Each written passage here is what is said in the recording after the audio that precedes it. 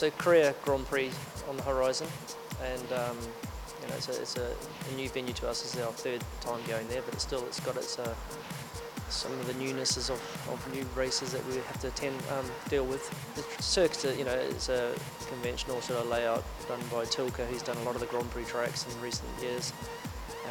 Has a very long straight, probably I think may even be one of the longest on the season.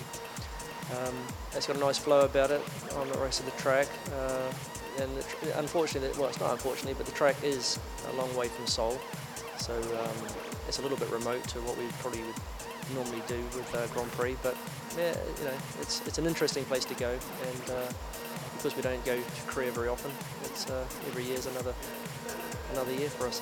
So obviously pit stops now without refueling have become a very crucial part. I mean, even with refueling it was crucial, but you used to have a little bit more time because you had to put X amount of fuel in. The flow rate was determined by the amount of flow that the rig could actually achieve, and now that's all gone, and now we obviously just do tyres only. The Pirelli tyres have thrown up a few challenges because the degradation, you know, though we get a read on it on the Friday and maybe on the Saturday morning, come the race, sometimes it doesn't quite pan out as we'd thought. You know, maybe the tyre can go longer or shorter, and so that's sort of thrown in the challenge of having the fastest pit stop possible.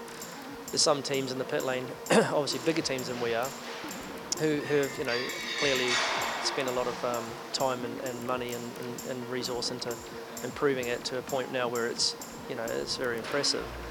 And as a small team, you know, we aspire to be a big team one day, and you know, our performance of the car as it improves, we want to make sure that we are in a position that when we get a chance of scoring points and then podiums and race wins, that we are completely in tune with the other teams.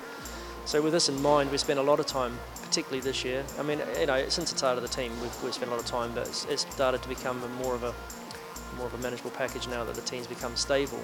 That we spend a lot of time on equipment and personnel to achieve, you know, a stop. If we can get sort of a sub 3 second stop, then, you know, we'd be very happy. And at the moment, we are very close to achieving that. And I think the last race we just did, we achieved 4 stops in a row. That were the best that we'd achieved as a team, which, you know, clearly shows momentum, and it shows that the guys' confidence are up. The equipment's changed slightly. We make improvements in sockets and improvements in jacks and procedure. But you can never stop learning. You can never stop pushing on. I mean, we've got traffic light system coming very soon, which is what the majority of the teams sort of at the other end of the pit lane have got, and we, you know, that'll shave a few tenths off. We have some new wheel sockets coming. But it's an ongoing progression or sort of trend, if you like, to improve. A lot of it is human being. You know, the guys have to believe in what they're doing and have the confidence in what they're doing. And for sure this year, and particularly in the last couple of 3 months, we've managed to install that in them. You know, and mistakes happen. We see it all the time, and it's okay to fail. You know, it's not what you want, but it happens, and there's no point in trying to overanalyze it, because when you're trying to do something like a wheel change in 3 seconds, if you actually break that down to the time they have to make a mistake, it's a very difficult situation. So just try and keep people calm, working on the sort of, you know, the slow as fast, as I always say over the radio to the boys, because at the minute you try to push it, then you go slower and you start sort of grabbing at things and snatching at wheel nuts, and wheel nuts fall out of wheel guns. So mentally it's as much of a challenge as equipment. Okay, so with pit stops, you know, with the equipment and the ongoing progression to improve, we've got some new equipment with quick release front and rear jack, and this is basically, it removes one of the motions that we would have to do if we didn't have it. So the front end guy or the rear end guy on the jack would pull, obviously, as everybody probably understands, the jack to the ground to lift the car, but instead of having to release the car by pushing the jack back up to a full arc of lowering the car back to its wheels, we just have a handle on the jack that we pull, and that has a quick release mechanism down at the jack base, and that basically just snaps open and allows the car to fall sort of supported, if you like, to the ground, and then the guy can just pull the jack away. You know, opposed to probably a standard jack where you'd have to go through both motions of pulling it down and then lifting it back up. You know, we'd probably save ourselves in the region of, I don't know, a couple of tenths, maybe half a second. And also there's a safety aspect of it, that the guy can pull that handle and literally run, because the guy at the front is the target, so it's him that's going to stop the car from leaving the box. So, and it's the same with the rear jack, exactly the same reasons. It's a slightly different design, obviously, for the rear of the car, but the whole theory and process is pretty much identical. On pit stops, we have the chief mechanic controls the car during the stop, and primarily he is there for safety, but also the pressure comes on him as well that when the car is ready to be released, that he releases as fast as he can. So as I said earlier, we have a majority of the pit lane now using a traffic light system, so there is no longer a lollipop man, although he stands there with an override button if anything goes wrong where he can stop the car leaving the actual pit box.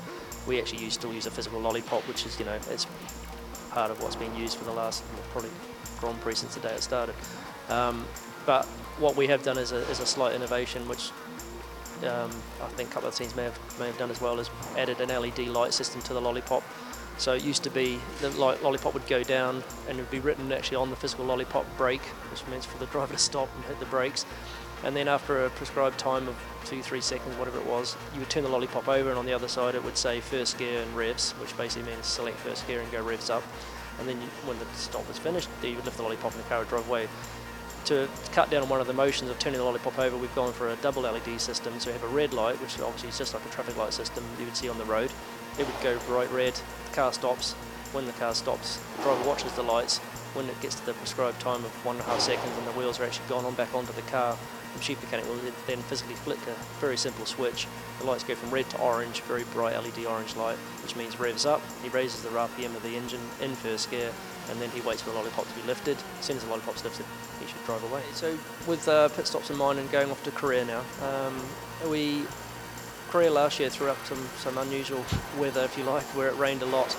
And with the sort of rain risk in Korea, because obviously it's a circuit right on the edge of the coast of the ocean, pit stops are very important, as they are in all races. But when you start getting into a situation where you start on dry tyre, then you've got to swap to an intermediate and possibly a wet, and maybe back to an intermediate and then back to a dry. There's a lot of pit stops, and in races where there are lots of pit stops, like Korea and possibly Spa in years gone by, the pit stop time has to be accurate and it has to be consistent. And the more time you lose, obviously, in the pit lane, the more time you lose on track.